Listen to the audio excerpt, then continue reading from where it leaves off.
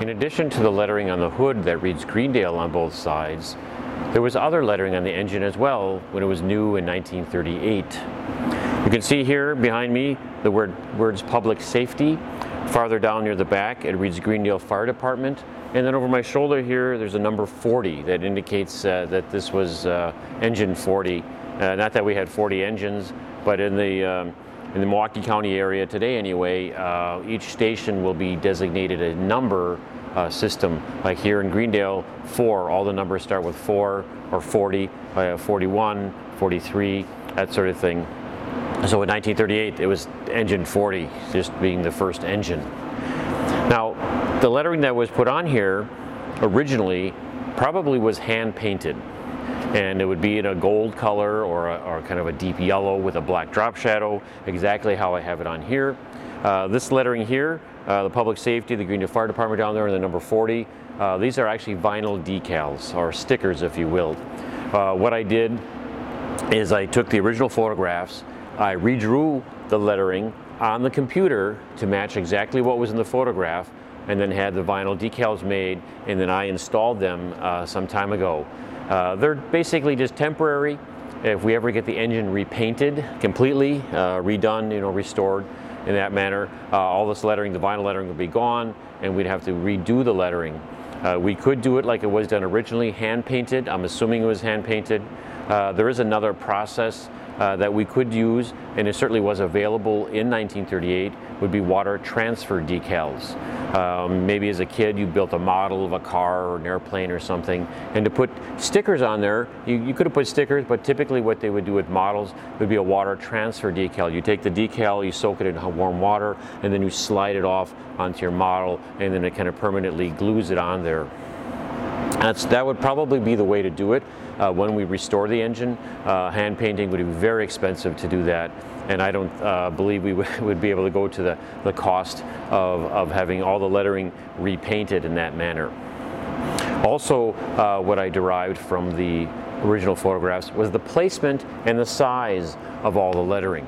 If you see here how I did that. I took the photographs and I made lines, horizontal and vertical lines, to line up with various things on the engine already. So if you look at the photograph, it might line up with a certain valve or a bolt or something like that. And I was able to do that on the current engine as well, so that everything is the correct size and the exact placement it was originally in 1938. So this is kind of a in the meantime measure, if you will. I don't know if and when we'll ever get the engine repainted, but in the meantime I put these on just to give the look of it, so that it has more of the feel of what it really was like in 1938 to have that particular lettering on there. In addition to the lettering that was on the engine, there was also pinstriping. If you look at this pinstriping here, this was done in the 1980s. This is not the original pinstriping, and to be quite honest, it wasn't done very well. Of course, it's wearing off over the years here now, but the painting of it wasn't very straight or uniform, so it would have been done a little differently than this, professionally of course, originally, and then the pattern would have been a little different as well. There would have been a gold or a yellow painting here, and then next to it would have been a thin white line. And we don't see that thin white line here, but we do see it in another spot on the engine. There would have also been pinstriping along the wheel well on the fender, and then along the bottom part here. This is the 1980s recreation of that, and you can actually see they did have a main line here, painted gold with black on either side, and then a slight white line here. You can see just a very faint shadow of one there. So it kind of recreated what was there, the two lines of the pinstriping. Also in the corner here, there would have been a kind of a fancy scroll work. And there are other portions of the engine that also would have had that same kind or very similar kind of scroll work.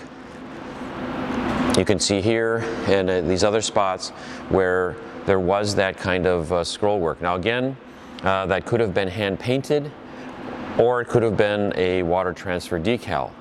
To me, it would be much easier to design it on a computer as a water transfer decal, and then just have copies made so that it can be put on in the various portions and parts of the engine that would have had that scroll work.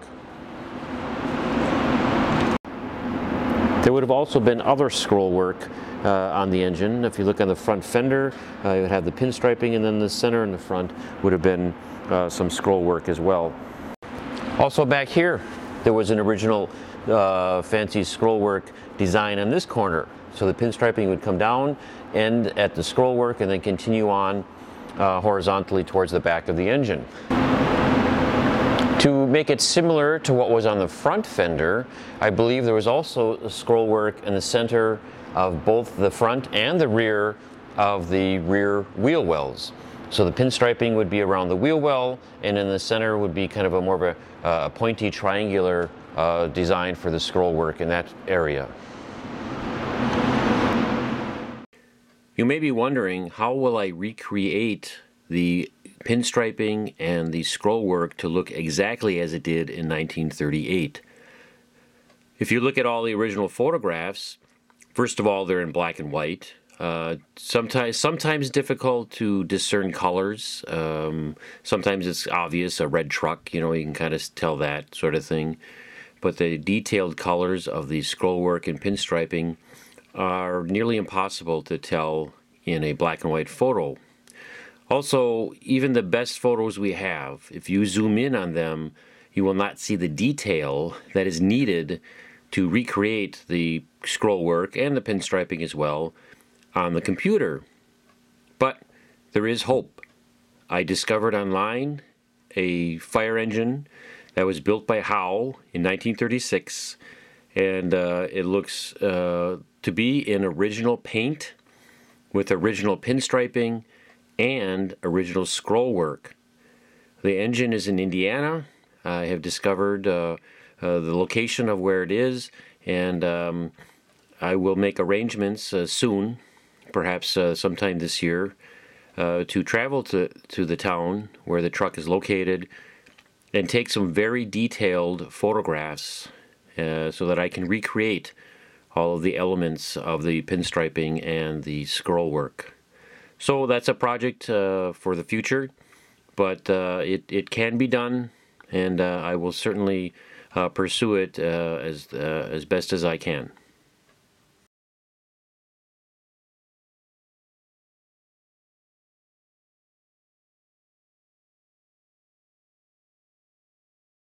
I recently took a trip down to Dillsboro, Indiana. That is where this original fire engine is. It's got the original paint, original pinstriping, original scroll work. It's a 1936 Chevrolet, but it was built by Howe, the same company that built our Diamond T. And if you look at the original lettering on our engine, I believe it was hand painted.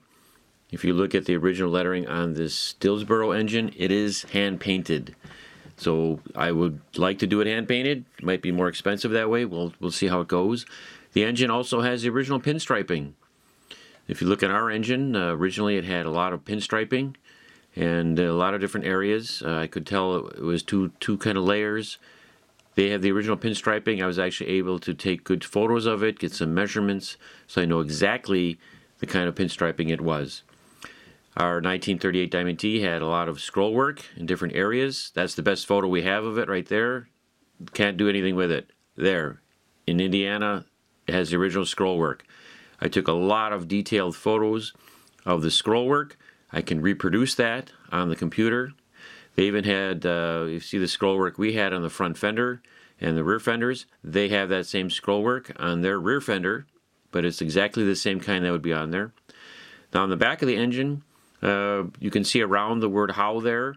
There is some more scroll work and pinstriping. We don't have that on ours. I don't have any original photos of our engine, so I did not even know that was in existence. But there's a more current photo. I will have to also recreate this pinstriping and this scroll work. This scroll work almost looks a little more faded though than the other scroll work. I don't know if it was a kind of a white and black color or if it was the multicolors of the other scroll work, but I'll certainly do more research on that. So it was actually a very successful trip to Dillsboro, Indiana.